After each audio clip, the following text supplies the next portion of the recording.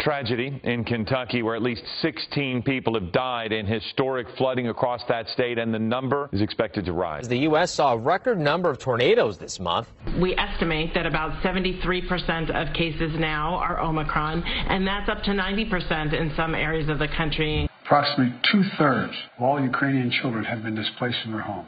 More than 5 million Ukrainians have fled their country. It's an absolute outrage. The Federal Reserve is trying to control it with interest rate hikes, and we should expect to see another hike here soon, which could move the U.S. into a recession. And tonight in Florida, the desperate need, the lines at shelters growing, and the death toll rising. Too many days in the darkness, without a glimpse of the light. Running tired and broken and scared, but I swear I'll never give up the fight. We have been receiving product from Delivering Good for our entire existence. We're serving children who are in homeless shelters. We're talking about children whose parent has been removed due to domestic violence, kids who are refugees, new immigrants. Right now, we have seen 60% increase in demand for our services. It's really special to have the opportunity to give these kids these high quality brands their classmates are wearing, but they could not otherwise afford or access. Philanthropy is at the core of both G3 and Morris's values. It was important to react and support the Ukrainian effort at Delivering Good. The network of agencies that Delivering Good had in place would get the needed aid to the Ukraine in a timely fashion.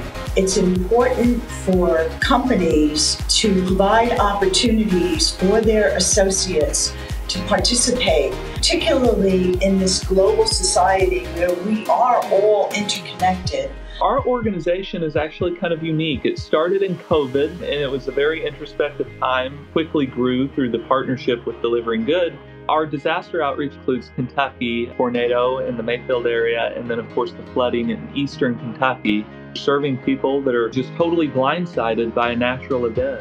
Delivering Good has opened that door for us to be able to impact people on a level that we never envisioned that we could. It adds such dignity to people's life to be able to provide them with new clothing, new furniture, new home decor. It's impactful, and it stays with that person. And I feel like it has a lasting impact to build a foundation that they would have, more confidence and self-worth in themselves to build a better future. As Hanes has a goal of impacting the lives of at least 10 million people by 2030, and the millions of units of product that we donate through Delivering Good every year is helping us meet that goal. It supports one of our pillars of sustainability, and that's comforting those in need. In times of natural disaster, when you've literally got nothing can be more meaningful. At times, it's just having a new clean pair of socks to wear, new underwear when you've got nothing. And the same applies in our focus through our work with Delivering Good on the homeless population. Getting those products in the hands of people that really do need it most at the times when they need it most is what this relationship between Hanes and Delivering Good has been all about. One of the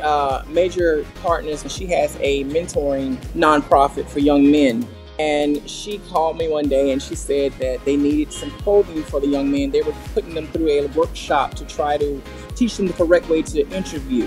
And I was like, well, you know what? I got all these Ralph Lauren jackets. They took them through the workshop, and quite a few of them received good, nice jobs after they were, had the little makeover. When I tell you the amount of people that have been blessed by Delivering Good, I cannot even measure. It's a lot. It's a lot.